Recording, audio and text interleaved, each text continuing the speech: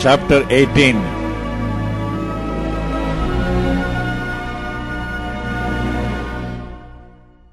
Through desire a man, having separated himself, seeketh and intermeddleth with all wisdom.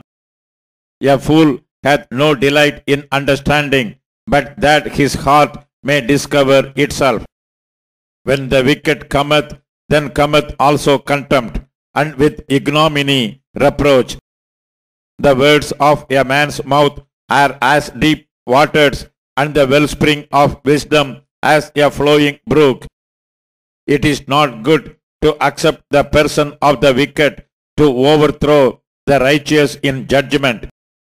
A fool's lips enter into contention, and his mouth calleth for strokes. A fool's mouth is his destruction, and his lips are the snare of his soul.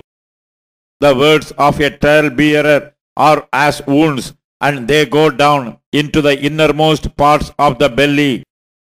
He also that is slothful in his work is brother to him that is a great waster. The name of the Lord is a strong tower.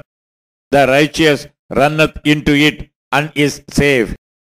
The rich man's wealth is his strong city, and as an high wall in his own conceit. Before destruction the heart of man is haughty, and before honor is humility. He that answereth a matter before he heareth it, it is folly and shame unto him. The spirit of a man will sustain his infirmity, but a wounded spirit who can bear? The heart of the prudent getteth knowledge, and the ear of the wise seeketh knowledge. A man's gift maketh room for him, and bringeth him before great men.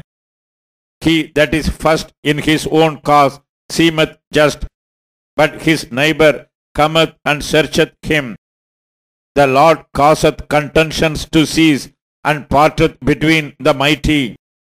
A brother offended is harder to be won than a strong city, and their contentions are like the bars of a castle.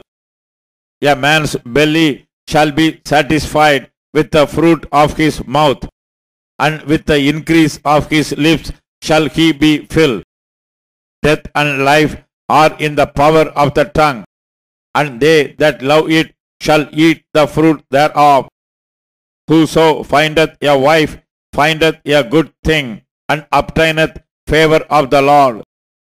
The poor useth entreaties, but the rich answereth roughly. A man that hath friends must show himself friendly, and there is a friend that sticketh closer than a brother.